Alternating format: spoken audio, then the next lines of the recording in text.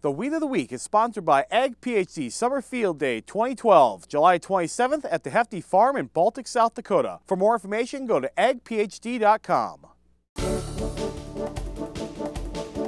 Our Weed of the Week is yellow foxtail. Darren, how do you identify this thing? Well, a lot of people will group all the foxtails together and say, well, this is pigeon grass.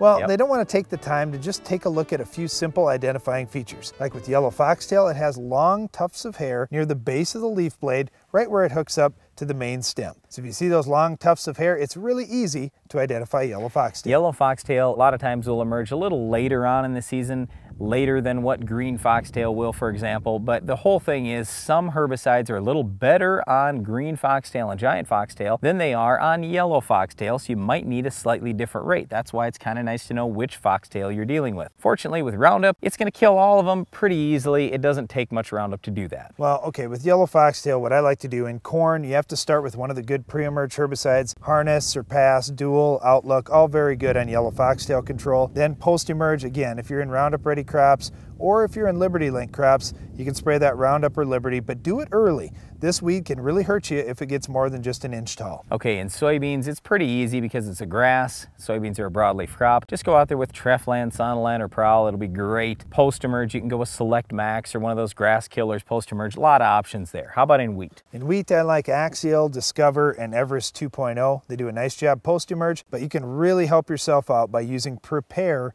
pre-emerge to try and wipe out many of the yellow foxtail before they even emerge. Well, that's yellow foxtail. It's not the most difficult weed to control, but you've got to get it stopped on your farm because it can rob big time yield, especially when it's early in the season. That's all time we have for this week's Weed, but there's more Ag PhD to come after this.